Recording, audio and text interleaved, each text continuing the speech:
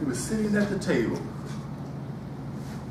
me and my wife, 45 years. This was the same table that we met at during prom. As we were sitting there, I was reminiscing about how she's aged beautifully, how great she looked. All those good things were going through my mind. How she kept her age, kept herself together, made a number of touch-ups here and there, but still as beautiful as ever. Now I know you're thinking I'm thinking about my wife. I was talking about the ballroom. This is where we met. So let me take you back on the trip of how it all began. It began when one spring day in my high school senior year, I was getting ready for prom, which is the most important formal dance of a high school career. Me and my grandmother was in the kitchen, and she said, "Aren't you supposed to be out getting dressed, getting your tux measured for prom?" I said, "Grandma, I may not go to prom this year." She said, "Why? You can't get a date?" I said, "No, that's not the problem." And she said, "Oh, I know, you want that special date. That Cookie girl down the street, that Jones girl." I said, "Grandma, you talking about Karen, Cookie, Karen, well, you know what I'm talking about.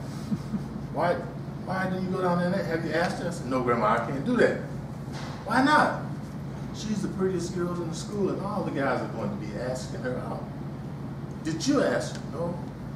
So we went on back and forth. She said, the only way you're going to achieve anything in life, you got to go for it. You got to ask for something. If you want something, go ask.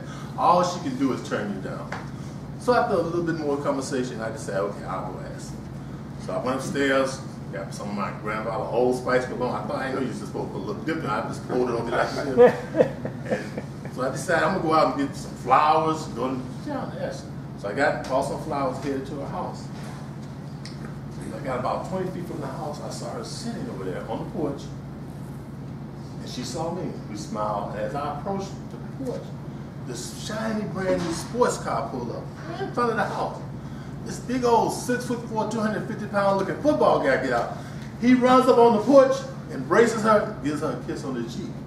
I looked, she looked at me. I turned around with those flowers, headed back home, threw them down, because my feelings were crushed. I went back home. My grandmother asked me, "What happened?" I told her the story, and she said, "That's your fault." She said, "First of all, prom is coming up in 2 weeks, and you didn't have an ask people now, so it's getting late, so she had to find a date probably also. That's why you don't have a date." I said, "No, I don't think so. That's not pretty. I just don't think Grandma, she would go out with me. I mean, she liked these big, strong-looking guys, and I'm a little puny guy here. But you didn't ask, that's the thing." She said, "I got an idea.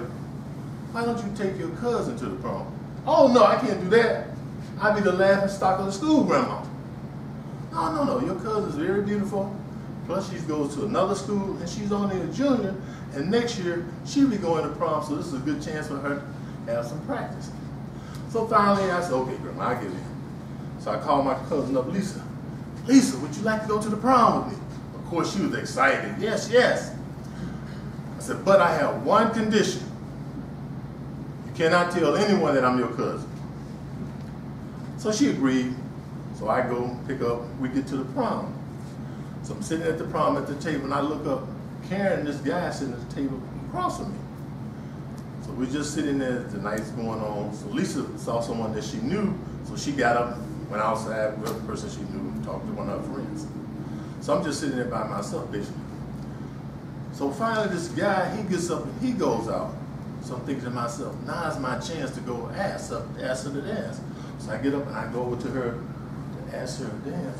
Just as I get about 10 feet from the table, the guy come running in, snatch her up out of the chair, and say, "Oh, we got a dance song. This is my favorite song."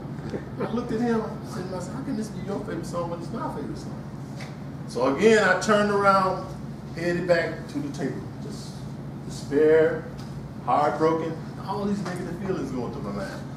I'm sitting at the table and I'm thinking, everything in my world is just crumbling down around me. Nothing is going right. This can't be. And then I started thinking about a conversation that me and my grandmother had in the kitchen. And she was telling me how she had met my grandfather.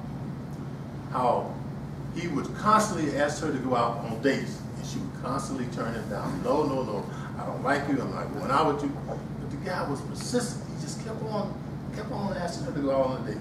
So finally she told him, look, I'll tell you what. I'll go out on one date with you, but if I don't like this date, you must promise me you won't bother me again. You leave me alone. So they agreed. They went out on their particular date, and she told me that was the best day she ever had in her life. Of course, they're married now, so I guess so. So I'm sitting there thinking about this pain, fearful. I'm going and asking again because the guy had got up and went after the dance, went back out. So I said, okay, I'm gonna take one more chance. So I headed over there towards the table again. This time I didn't ask first, I just stuck out my hand. Then I followed, would you like to dance? She said, sure. So we got up and we started dancing. And then we had small talk. And then she said, why didn't you ask me out? First she said, where's your girlfriend? And I said, oh, that's not my girlfriend, that's my cousin. So she had this little sneaky laugh behind. So I said, well, what's so funny? She said, why didn't you ask me out to go to prom? I said, are you crazy? This big old 250-pound looking football guy you got for a boyfriend, and you want me to ask you to go to prom?